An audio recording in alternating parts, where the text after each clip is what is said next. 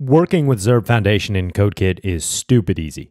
To start a new Foundation project, all I need to do is go to File, New Zurb Foundation Project.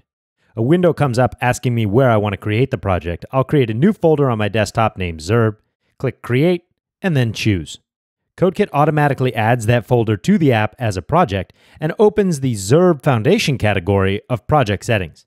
Here I can choose which Foundation template I want to install, 6 or the Legacy 5 releases. There's no reason to use 5 for new projects, so I'll go with 6. And then it's just one click, Install Foundation.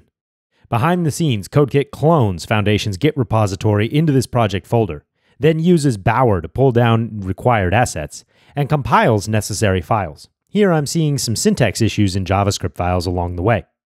If I switch back to my files list, I'll see that all of Zurb Foundation's components are right here in my project folder, and if I click Preview, here's the starting page, and I'm ready to get to work.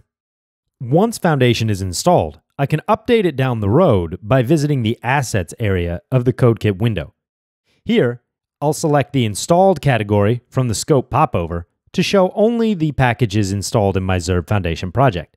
That's Foundation Sites itself from Zurb, along with its dependencies, jQuery, MotionUI, and WhatInput. Here I see that I'm on the latest release. Notice that WhatInput says 2.0.1 is installed, but the latest is 4.0.1.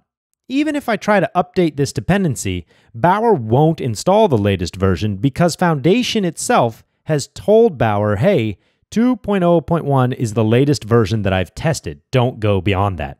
Sometimes when you work with dependencies, you'll see this happen.